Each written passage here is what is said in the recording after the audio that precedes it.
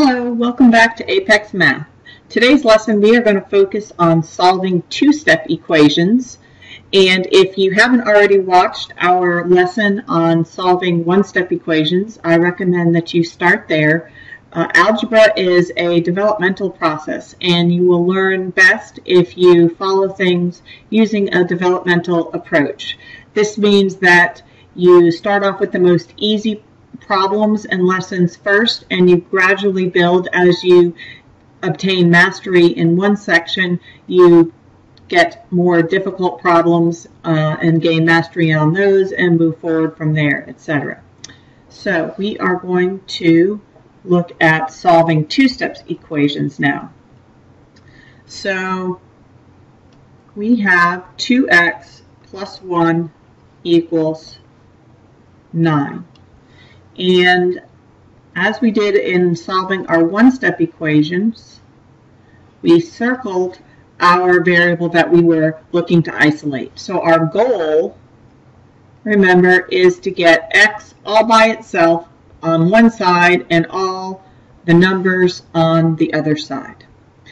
Now, the thing that is attached to the x, this 2 here, think of him as being sticky. And sticky numbers stay with your variable until the very end.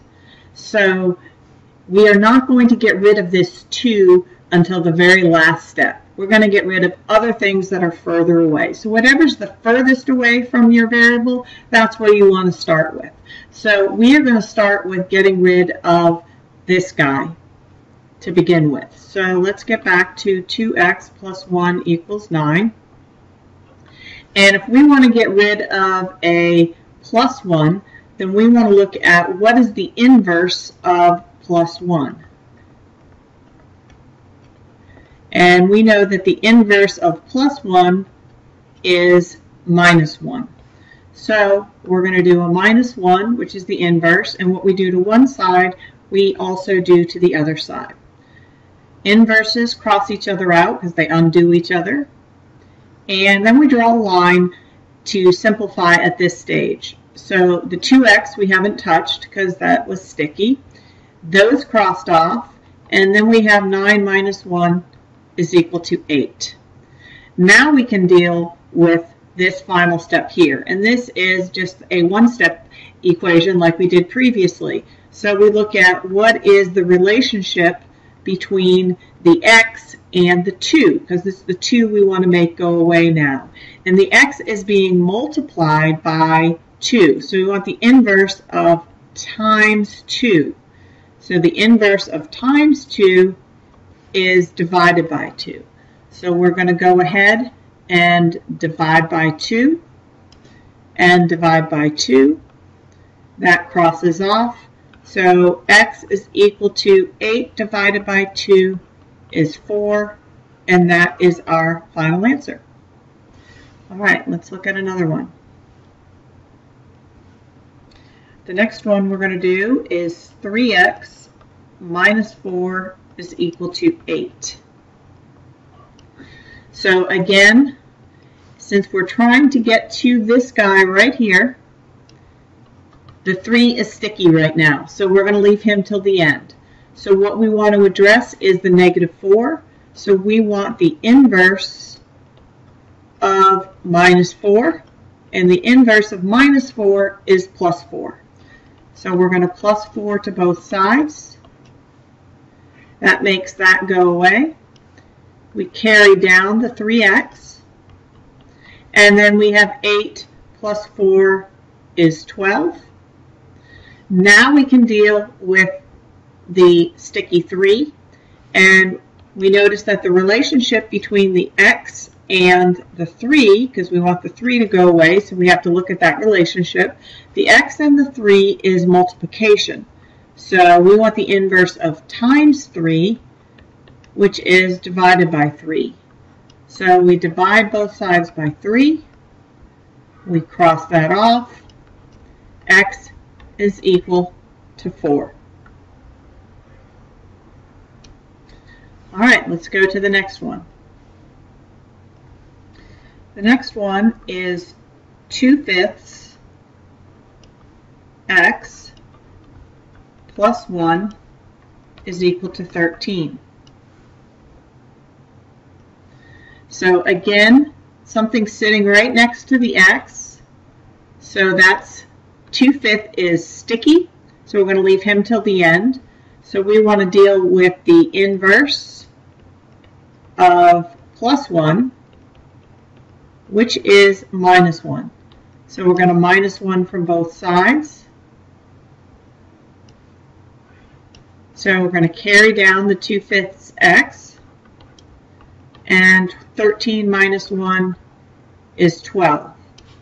Now we need the inverse of a fraction. Inverse of times 2/5. And we talked about this last time, that the inverse of times 2/5 is the reciprocal fraction. So the reciprocal is the flip-flop of the fraction. So I'm going to multiply both sides by the reciprocal fraction. Cross-canceling makes that fraction go completely away, which is what I wanted, leaving us with just x. On this side, I'm going to turn the 12 into a 12 over 1. And now I'm going to cross-cancel. 2 goes into 2 once. 2 goes into 12 6 times. 6 times 5 is 30. So my final answer is x equals 30.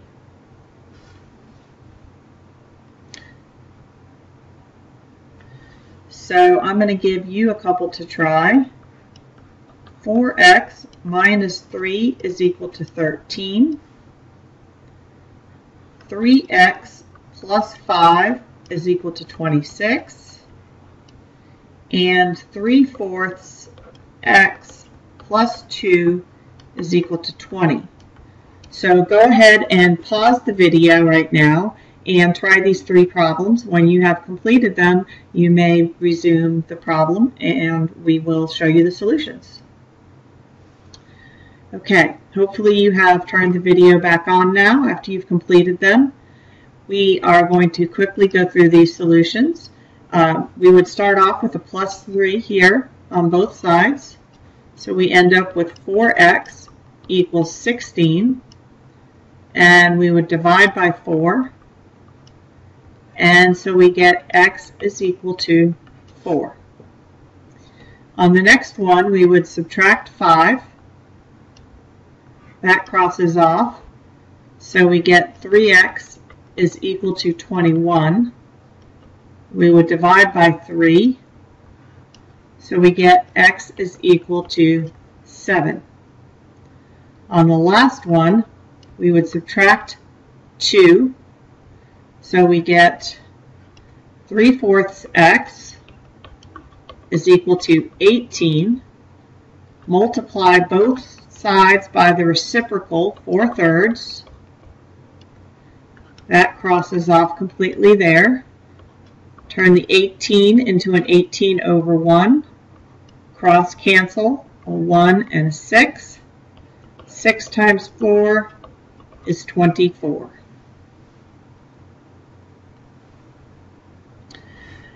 And this concludes our lesson on solving two-step equations with Apex Math. If you like our videos, please hit the like button. And we would appreciate it if you would leave any comments. If you'd like any videos on any specific math topics, just let us know and we will do our best to provide those for you. And thank you for visiting Apex Math.